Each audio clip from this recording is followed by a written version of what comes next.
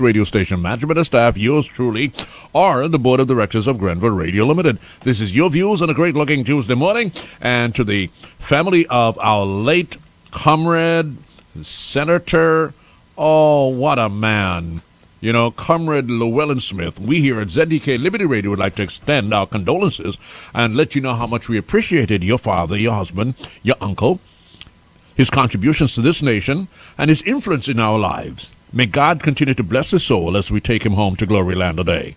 Know how much we do love and appreciated him. I will miss him dearly. I had so much fun and so much joy just being in his presence and being able to have him with me on my morning show on so many times. I will dearly miss him. I hope he rests on in good nick. Oh, he loved that. Oh, boy. Well, yes, Uncle. Rest in peace. We love you. You know that. Before you even left this earth, you knew that we loved you. Rest on in peace. And, well, good morning to, let me just say good morning, not to you, whoever this is. Let me say good morning to Daddy.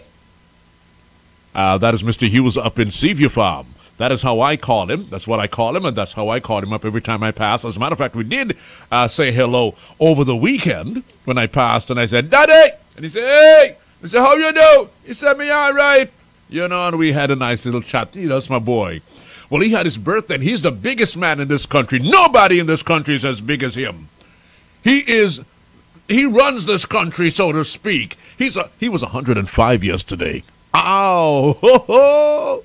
And I don't know how Butty forgot, but when I grabbed him last night and asked, oh, you forgot to tell me that Daddy's birthday was today. He said, boy, he was so excited and, and thankful that God allowed him to, be around, and his grandfather that he loved so very much to be around, to be 105. He thought he called me and reminded me from all of the children. And I knew I saw some different people in the hood. And the kids came home, Daddy 105. Isn't that a blessing? If that's not a blessing, what is? Huh? You are a blessed man, Daddy. Let me call him up as I usually do, and I know he listens to the morning show. You have him put down for you radio now? Oh, we make him listen to for you, Sly J. And if...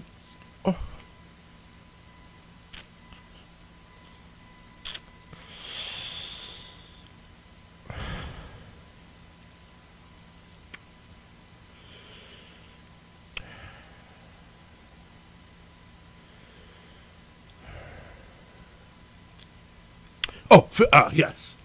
Forgive me. I still hurt. Every time I say Natty, I still hurt. So sorry, but that's just how it is.